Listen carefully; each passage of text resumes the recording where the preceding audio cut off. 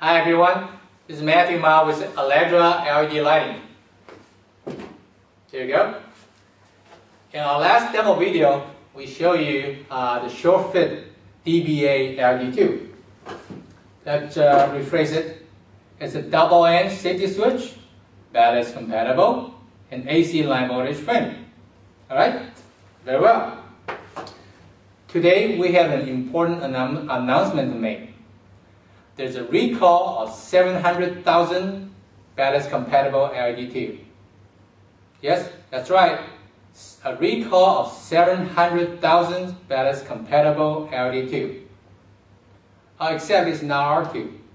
It was made by someone else. Sorry, I couldn't help it. If you Google or search LED tube recall on internet, you'll find more information and direction how you get your replacement tube.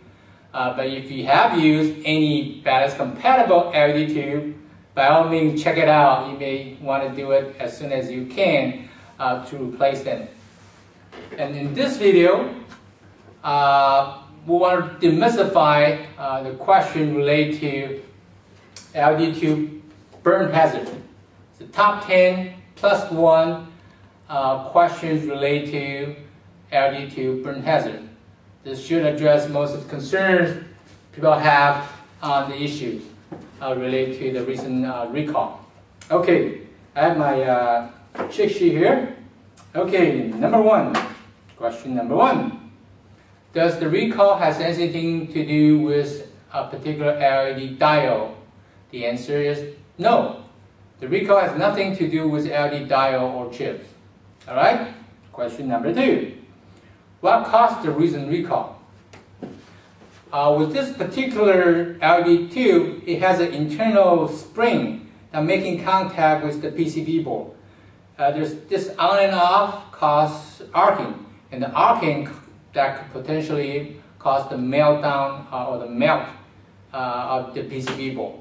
So that's what was reported or was made clear in the full formal announcements. You want to check that out for your own education.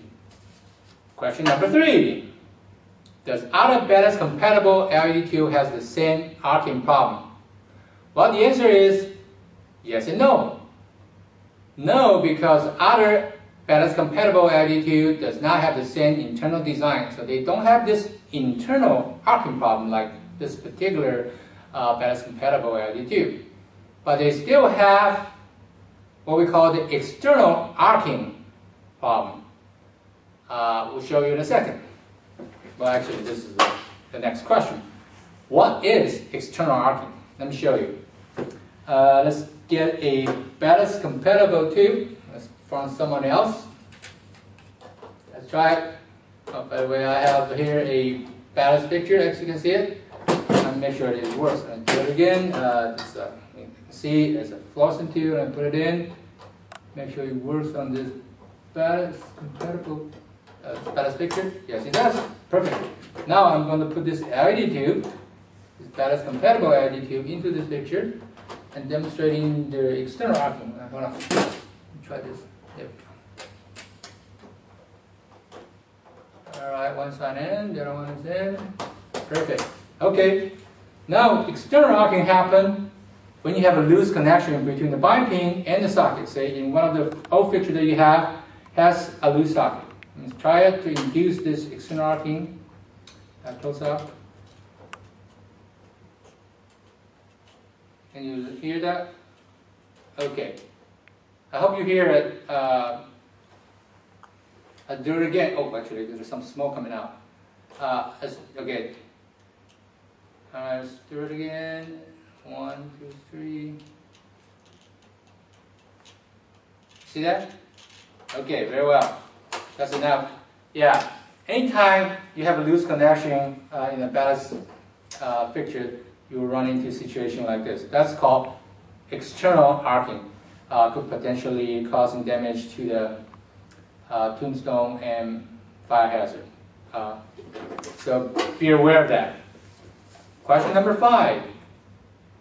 Does all ballast-compatible LED tube has external arcing problem? Yes, you bet. Just to be fair, it is not so much on the design of the ballast-compatible LDT. It is the fact that there's a ballast in the system. That's what causing the potential arcing. Okay, question number 6. Does it mean that fluorescent tube also have the same external arcing problem? Yes, it does. Fluorescent tube, when it's used inside a ballast fixture with a loose socket, it will have the same potential arcing problem as well. Okay, question number 7.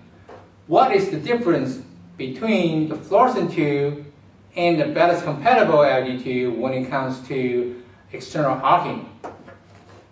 Well, this is really a dumb question. They both have the external arcing problem, as I stated earlier. Question number 8. What is the root cause of the external arcing or any arcing in the fixtures? Well, the root cause is really this thing, the ballast. Because the ballast raised voltage, the starting voltage, to 600 volt. Anytime you have a 600 volt difference, right before the metal make contact, there's a flash jumping from pin to a socket. That's the arcing or any internal contact like the spring and the PCB board. So that's the root cause. Okay. Then next question, question number 9. How do I get rid of arcing? The answer is, read my lips. Get rid of the ballast. Is the root cause, is the evil of all arcing in the lighting system, that is. So get rid of it as soon as we can.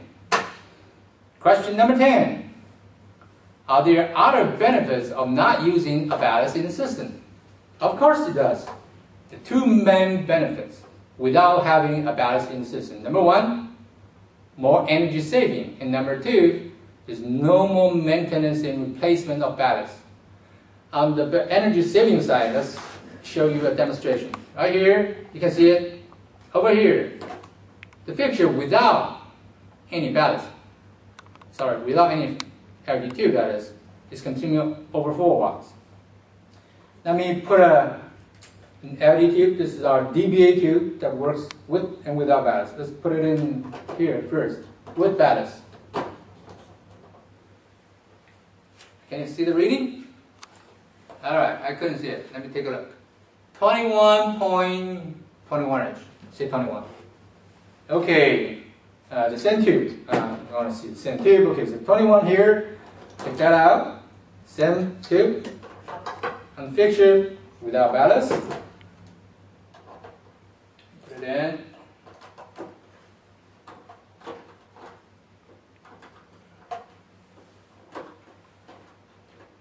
Okay, what's the reading? 17.3. There we go. It's almost 4 watts difference per lamp. So by getting rid of ballast, you save more. Oh, someone want to see the arcing with the ballast on ballast picture with the fluorescent tube. Let's do it again. I didn't show it earlier.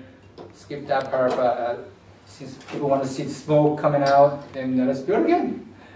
Okay, this is fluorescent tube on ballast, and let's try it.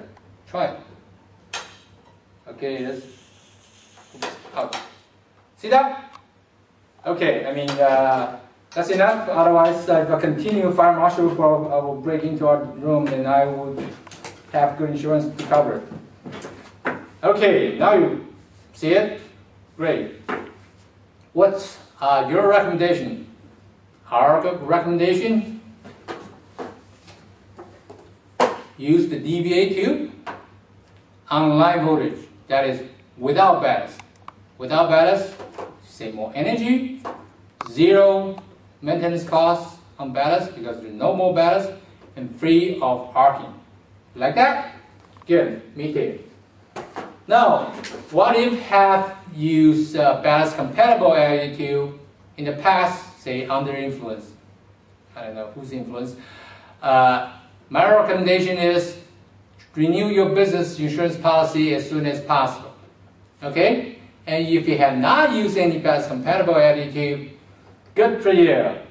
And ask yourself the question, would you like to buy into potential burn hazard liability? If no, stay away with ballast-compatible too. That depends on ballast, which means you have to have potential liability in your lighting system all the time. Stay away from it, and if you have any questions, send us an email. And if you like what you hear, share this video with your friends, and you can ask for mini ETA flashlight. Thank you very much. Till next time, we'll see you. Bye.